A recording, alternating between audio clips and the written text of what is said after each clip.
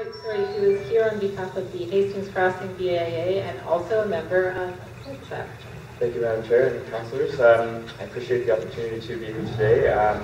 Just very briefly, I just wanted to share a bit of perspective from the BIA side on this, being a part of this committee. We were thrilled to participate as one of the local BIAs on the CEDSAC committee. Our mission, as most of you know, as the BIA in the downtown Eastside, centers around social innovation and community inclusion.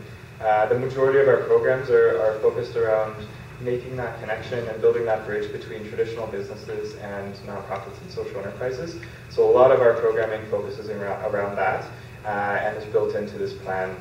We're hoping that the CED strategy can be an example to other communities throughout the city. I know that you're considering this as kind of a pilot project moving forward, and I do my job with the other BIAs in the city to kind of share what we do in the downtown east side and encourage them to take on similar types of responsibility and mandates. So I'm hoping that we can be an example to the other BIAs when they eventually are participating in their CED strategies. We as Hastings Crossing are strongly in support of this strategy and its elements, which include things like strengthening the employment continuum, working with anchor institutions like SFU and Port Metro, and to be leaders in social hiring and purchasing, and creating that social procurement directory that was talked about earlier. We as a business community are also strongly in support of raising the welfare rates. I think that's a unique approach or position, I guess, as a BIA taking that. That extra money in the pockets of low-income residents in the downtown east side really has the potential to strengthen the local economy even more.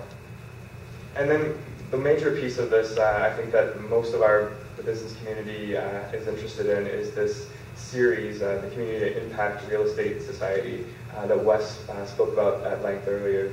Moving forward with this version of a commercial lease trust will really help to ensure affordable commercial space is preserved for new and existing businesses that provide for the low-income community, including low-income residents and entrepreneurs.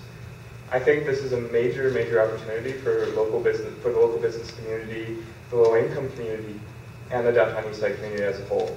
However, I have two comments and just more suggestions and recommendations on the lease trust specifically. One is I really strongly encourage the city to contribute their own properties to this portfolio.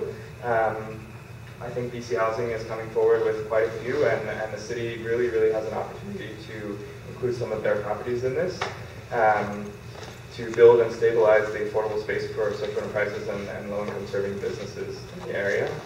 And also, secondly, I just want to ensure that we establish as part of this very clear guidelines for the requirements for the businesses that we're filling these spaces with. So similar to what you said, Councillor Carr, around verifying these social enterprises, social impact employers, I think that's really important to make sure that no one is taking advantage of the system that we're setting up and that it's fair for the low-income community, but also existing businesses in the area.